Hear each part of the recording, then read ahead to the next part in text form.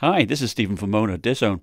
In this video, I will be comparing the 2019 Asus TUF A15 GTX against its replacement, the TUF A15.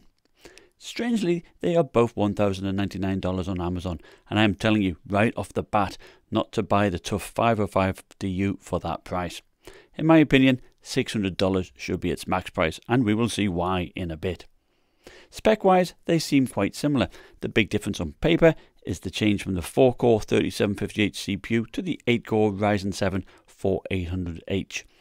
It's got faster 3200 MHz RAM. It also has a faster 144Hz panel with adaptive sync and an option for a much larger 90Wh battery. When I reviewed the TUF 505, the design reminded me of a laptop from the 90s. The plastic lid just didn't look appealing at all. The lid on the A15 is aluminium, and although it still screams gamer, it does look a lot better in my opinion.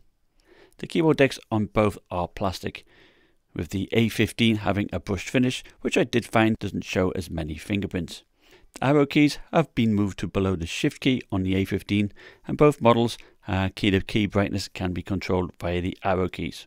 But in the A15 you also have the option to switch between the various aura lighting effects. Both models have the AWSD keys coloured white, but the TUF 505 does have white paint around the keys, which I do like. Both trackpads are made of plastic and use precision drivers, but the A15 has separate mouse buttons, which I personally prefer. Above the function keys, both systems have some air intakes.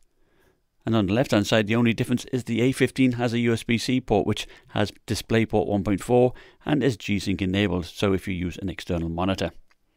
And on the right hand side, the TUF A15 had no ports at all, whilst on the A15 there was a single USB 2 Type A port. The A15 is also 6 ounce lighter without the 180W power brick, but with the bricks the A15 is 5 pounds 5 ounces versus 6 pounds 4 ounces on the TUF 505. Both bottom panels are made of plastic, and ASUS blocks off much of the air intakes on both. This seems to be a trend for them, and supposedly it does help cool other components on the motherboard. My A15 has the 48Wh battery, and as such it has a 2.5 inch bay. If you go for the 90Wh battery, you will have just the 2 M.2 slots. The TUF 505 only had one M.2 slot, and under that was the Wi-Fi card. I must admit I didn't remove the M.2 drive on the A15, so its Wi-Fi card is more than likely under there as well. The cooling system appears identical between the two, with 2 shared heat pipes, one dedicated one for the GPU and 3 heatsinks. Here is the chassis thermals with the TUF 505 on the left and the A15 on the right. Both are pretty decent. The A15 is slightly cooler, but they both do a good job. They both must use the exact same fan, since with both under load using the turbo mode, they were both at 48 decibels, which is pretty quiet. The speakers, however, are definitely loud on the outgoing TUF 505, 76 decibels versus 70 decibels.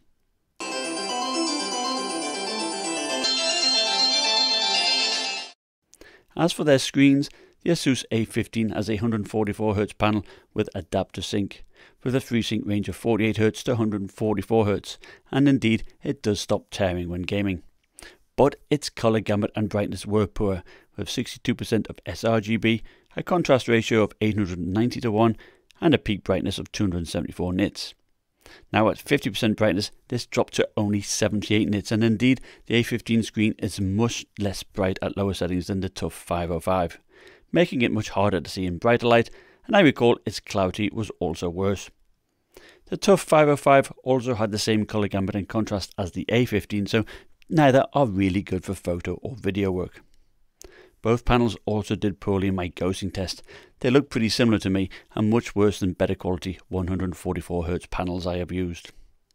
In game I didn't notice the ghosting, but that's not to say that everybody won't, and many have complained about the slow response time. I don't have the tools to measure that, but the reports that the G14 is 30 milliseconds could be a good indicator for what these are as well. As for their 720p webcams, they are both located at the top of the display, and both are reasonably clear, and their microphones do pick up speech well. Let's look at CPU performance. Now, it's not going to be a huge surprise that the 8-core 4800H is going to beat the 4-core 3750H. Not only does it have 50% more cores, but it has a single core boost of 4.2 GHz versus 4 GHz on the 3750H. so in multi-threaded tasks we should expect just over a 50% performance boost. And in Cinebench R20 we see a massive 145% increase. This is insane. But this is a fairly short test, so let's look at a video encode using HANDBRAKE. This is the time taken to do the encode, and the TUF A15 does it 63% quicker. That's more in line with what we would expect, but given these systems are the same price, you have to ask yourself why even buy the 3750H laptop. In the TIMESPY benchmark, just looking at the CPU performance, the 4800H is 147% faster. Wow. Here is Battlefield 5 using ultra settings, playing a multiplayer game on the Rotterdam map with the A15 on top and the TUF 505 on the bottom. The difference in frame rate is huge. The 1660 Ti on the TUF 505 is boosting higher, but it is only being 50 to 60% utilized versus 97% on the A15. Now ASUS did tell me that the slower RAM is to blame for this. So at ultra settings, the A15 is 56% higher, and this margin increases as we lower quality settings, suggesting that as the CPU becomes more important, it just can't feed the GPU fast enough. Look at the minimum frame rates as well. The minimum frame rate on the A15 is even faster than the average on the TUF 505. Here is OVERWATCH using epic settings. This time the 1660 Ti on the TUF 505 is being utilized just fine. It's boosting less than the A15, but not enough to show the huge difference in frame rate. We are generally talking over 70% improvement for the A15, and again minimum frame rates are much higher. Now this is the type of thing we would see with single channel RAM, but my TUF 505 had 2 sticks. Onto Shadow of the Tomb Raider using higher settings. The A15 is still ahead, but not by as much, but even with a similar GPU utilization and a higher boost clock, the TUF 505 just cannot keep up. At higher settings, we see a 26% differential, which gets larger as we lower quality settings. In fact, the TUF 505 hardly sees any benefit at all when we lower those quality settings. In PUBG, the TUF A15 holds an advantage in clock rate, but this time the TUF 505 does do better with its minimum frame rates, and when we lower quality settings, the TUF 505 actually closes the gap. So yeah, the same $1,099 price tag makes it 0 cents really to go for the ASUS TUF 505 over the A15. The CPU is much slower, and it cannot sufficiently feed the GTX 1660 Ti to achieve the frame rates you are paying for.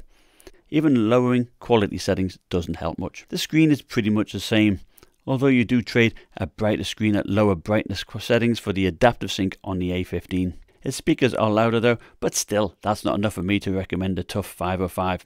I said in my review that it sucked, and now with the A15 out, it just sucks more.